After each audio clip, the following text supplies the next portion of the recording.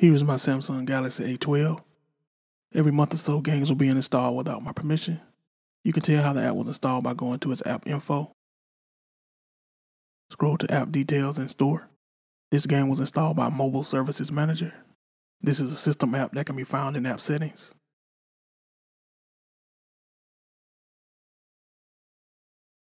It allows phone companies to update their apps in the background. I'm with AT&T, but here's a statement from Xfinity indicating this. There are no permissions to revoke. The only thing you can do to stop unwanted apps is to disable it. There's a small concern that it may be updating legitimate apps as well. I couldn't find any documentation on any specific updates. I left it disabled and haven't had any issues.